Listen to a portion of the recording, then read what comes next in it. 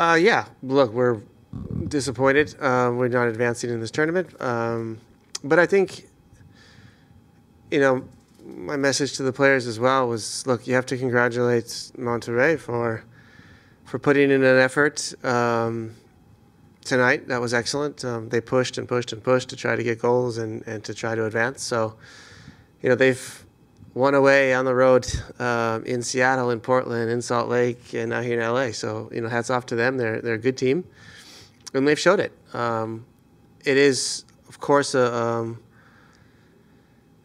tough one to swallow for us. I do really think the officials were a disaster, misusing VAR, not using it at the right moments, and just an all-around disaster tonight. So that makes it a little more difficult to accept, but we do accept it. And I think for any of us, or for us in the locker room right now, we need to be a little more proactive about playing with a lead and not just defending. And I think that in the end is, why you lose games.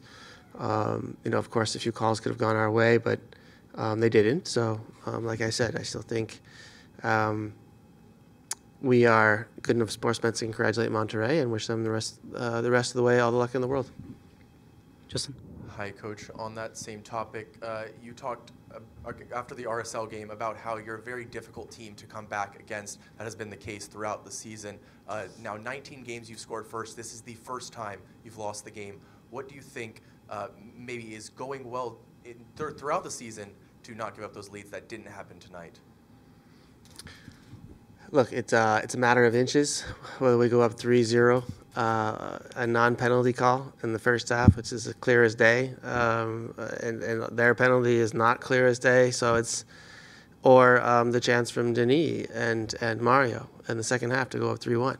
So we could be sitting here and talking about that as well, but we're not. And so the margins are really small, and I think that's when you play good teams. That's how it should be, and that's how it was tonight.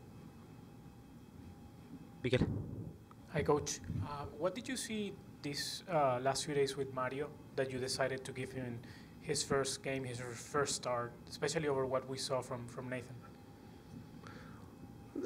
When somebody plays, it's not over somebody else. It's not because we're not happy with the other person. It's just sometimes giving minutes, allocating minutes to certain players, and Mario's new, and we have high hopes for him.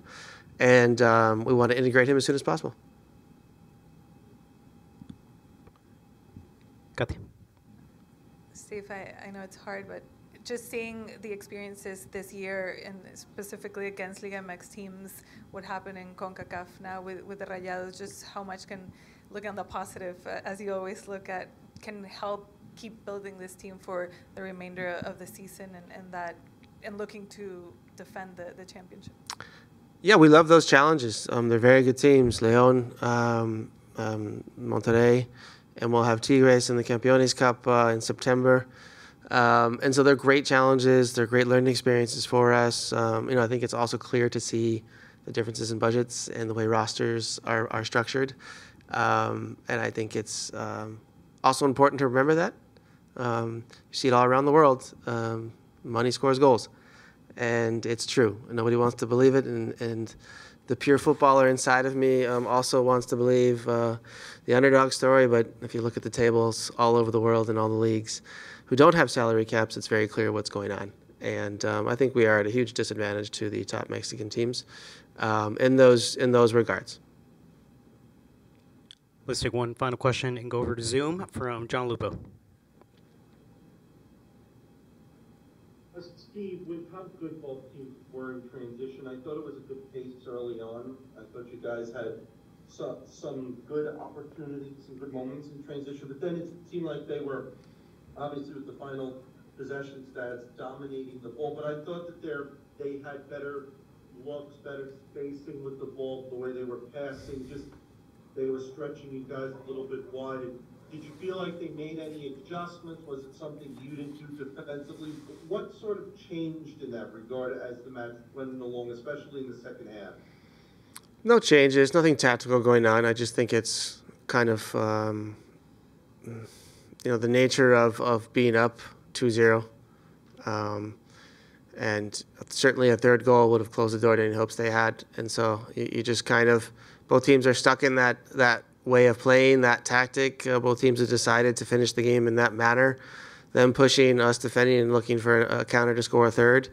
And it nearly happened. So I don't think this game was decided by tactics. I think really in the end, what we just need to improve on, and if we had done a little better, was possess the ball a little more, have longer sessions of or stretches of the game where we possess the ball. Then I think we advance in this tournament.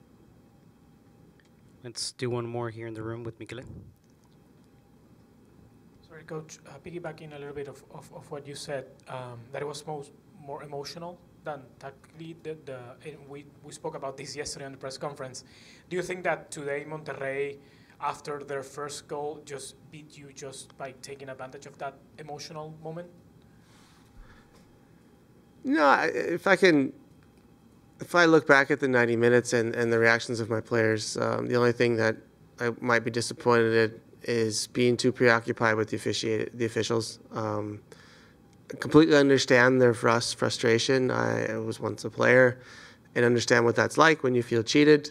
And, to be honest, I think the players are right. But as a professional player, you have a job to do on the field, and you can't let that affect your play or let it affect the opponent. Any opportunity they may have, it's your job to kind of close the door and to make sure that they don't creep themselves back in the game. So I think that's the only thing that we will talk about and try to improve on. But again, I'm very understanding of the situation tonight due to I think just the drastically poor decisions.